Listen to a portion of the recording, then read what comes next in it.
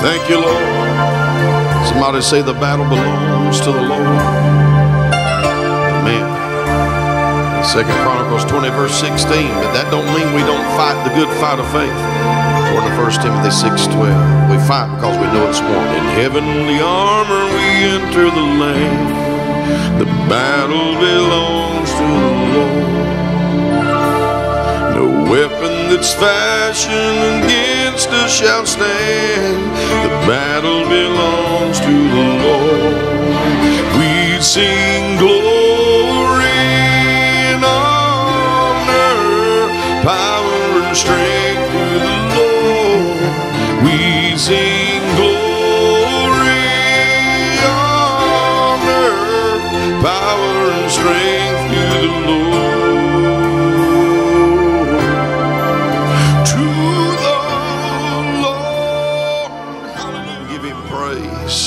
Because that's how the battle belongs to the Lord. In 2 Chronicles chapter 20, God told Jehoshaphat, somebody say King of Praise, King of Judah. Judah means praise. He said, look, this multitude that's coming against you, he said, don't fear them. He said, because the battle you're about to enter, this battle is not yours. It belongs to the Lord. Now that don't mean the battle stopped. They had to fight the battle, but God just let them know it's not yours. You're going to have to fight in it, but I'll go ahead and assure you it's not yours. Amen. Meaning it belongs to me.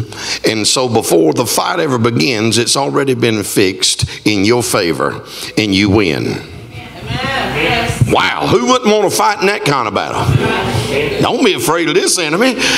It's kind of like in Numbers, I believe it is, Numbers 14, amen, where Caleb and Joshua, were sent by Moses to spy out the promised land. They went into the promised land. And when they come back, they brought report. They said, there's giants there. Amen. How many understand if there's bigger blessings, there are going to be bigger messings. They're going to be enemies bigger. Amen. A great and effectual door is open unto you, but there are many bigger adversaries, 1 Corinthians 16:9. So they brought a good report back and say, yeah, it's a land flowing with milk and honey. Somebody say, but somebody's got to milk the cow and smell the cow. Yeah, bigger blessings, bigger messings. Come on, Proverbs 14 and verses 4, the Bible said, where no ox is in the crib is clean. But where the ox is, by the ox comes much blessing. Simply said, that's Proverbs 14 and 14, or Proverbs 14 verses 4. So this is the wisdom from that scripture. You can have a crib, that means you can have a pen and ain't got no bull in the pen. Literally. No bull in the pen. If there's no bull in the pen, there's no bull in the pen. In other words, you got an empty crib. There's no animal. There's no animal in that stall. Somebody shout, it's clean. There ain't no mess there. But somebody say, if you got an animal in there, the ox in there, the bull in there, by that ox or that bull comes great blessing. Amen. That's how they made their living back then. That was like the farmer's tractor. Amen. Praise God. So God says you can have a clean crib with no blessing, or you can have an occupied pen with a bull and there'd be a whole lot of messing. You got to shovel through, but you're not going to have one without the other. Somebody say you ain't going to have a lot of blessing without a lot of messing. There's going to be some mess to shovel through. Come on, somebody. But by the ox and his strength, that bull's strength, comes great blessing. Amen. I call it the bull blessing. It involves a lot of stinking, a lot of messing. Come on, anybody hear Holy Ghost? Well, the land's flowing with milk and honey. Somebody's got to get bees done. The grapes there, they brought, man, the grapes are big. Come on, somebody. Why? Because the ones that's been eating them are big too. The land is full of giants. And Joshua and Caleb say, listen what they said. They said in verses 9, I believe in Numbers 14, they said they're food for us. Who are the giants? The big problems. He said, we feed off of it. We feed off of that. We feed off of the fight. Praise God. In other words, we don't fear to fight. We feed off of it. And here's what we feed in faith off of. Amen. That if God said it was ours, it's ours. It don't mean we're just going to walk into the promised land and get all the blessings. They're just going to just come to us without us fighting. But why wouldn't we fight if God said he's already went before us and he's with us? My God, we can't lose. Amen. Praise God. We're on the winning side. So why wouldn't I fight? Praise God. Amen. Somebody say it's worth the fight. Amen. A lot of times people's doing too much flighting instead of fighting. Somebody say it ain't time to flight, it's time to fight. And so it's a good fight of faith. According to 1 Timothy 6 and 12, somebody say the reason it's a good fight is because the fight's already been won. God says it ain't your battle. Amen. A lot of times people read 2 Chronicles 20 verse 16 and said the battle's not yours, it belongs to the Lord. They immediately think there's no battle. The battle is real. And the battle belongs to the Lord. 2 Chronicles 20 verse 16. But the battle belonging to the Lord doesn't mean we're not required to fight in that battle.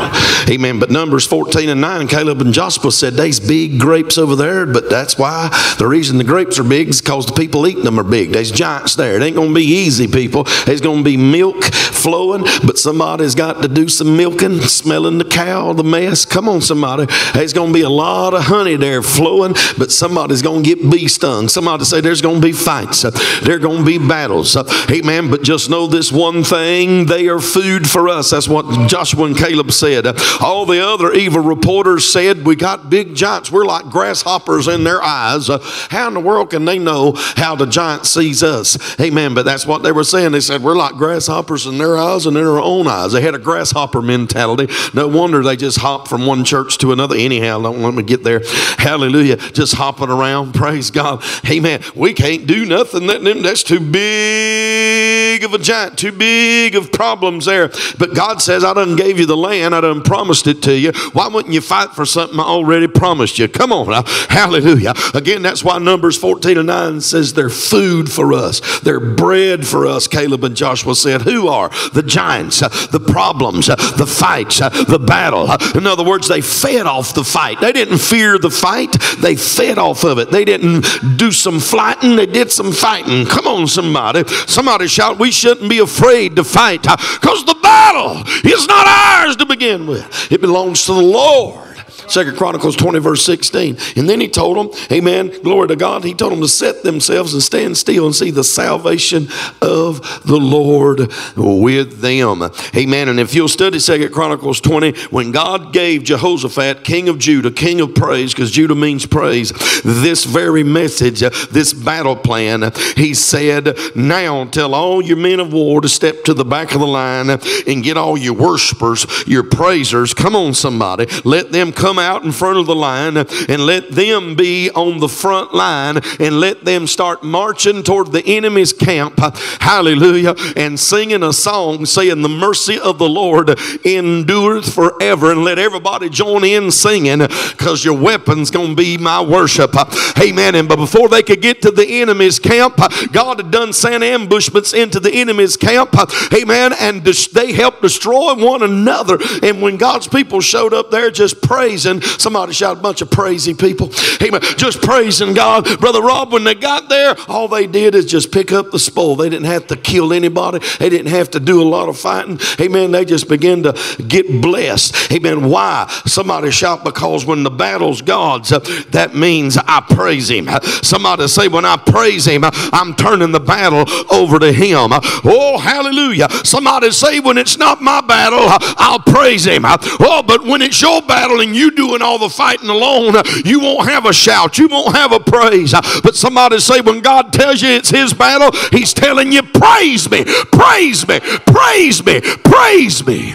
David said in Psalms chapter 18 in verses, I believe it's 34, it is, thank you Holy Ghost. He said he teaches my hands to war and my fingers to fight. Now in David's day, that was literally the handle on his sword or the spear in his hand. Somebody say, for us, he don't teach our fingers to fight and our hands to war, because the weapons of our warfare are not carnal, but they're mighty through God to the pulling down of strongholds. Come on, 2 Corinthians 10 verses 4. So here's how I fight with my hands. Come on, somebody. Here's how I fight with my fingers. This is how I war a good warfare. Come on, somebody. This is how I handle it. Yes, Lord. Hallelujah. Pray. We'll just stop and take a praise break. Somebody say, welcome to 2023, the year to go crazy. Come on, because the battle's not ours. It belongs to the Lord. Hallelujah. That's why I had to sing that song tonight. Hallelujah. When your enemy presses in hard, do not fear. Somebody say, the battle belongs to the Lord. Take courage, my friend. Your redemption is near. The battle belongs to the Lord. And that's why I said we sing glory, honor, power, and strength to the Lord. And God, we give you praise right now. We just take our praise break because we thank you, Lord Jesus. Oh yeah, I'm reminded of Psalm 76 and 1. It said in Judah, somebody saying praise, God is known. And in verses 3, 2 verses later, amen, after he said in praise or in Judah, God is known, he said, I'll break the bow and I'll break the arrow. I'll break the spear and the sword. And I'll break the battle. Psalm 76 verses 3. Somebody shout in praise. In Judah, God makes himself known. And somebody say in praise, because praise is a place. Somebody shout there. He breaks the battle. There, he breaks the arrow and the bow of the enemy. There, he breaks the sword and the spear of our adversary. Somebody say arrows that are broke can't be shot. Bows that are broke can't be used to shoot a broke arrow. Broke swords, somebody say get a vision of it in 2023. Broke arrows, broke swords, broke shields, broke backs of the enemy. Somebody shout it, send praise that we break the battle. The battle gets broke. Oh yes, hallelujah. Thank you, Holy Ghost. God, we give you praise. I pursued my enemies and did overtake them. Psalms 18:37. Oh, yeah, I went to the enemy's camp and I took back what it stole from me. Yes, I took back what it stole from me. Oh, I took back what it stole from me. Well, I went to the enemy's camp and I took back what it stole from me. He's under my feet, yeah, he's under my feet. He's under my feet, yeah, he's under my feet. He's under my feet, yeah, he's under my feet. Satan is under my feet. Yeah, I went to the enemy's camp and I took back what it stole from me. Yes, I took back.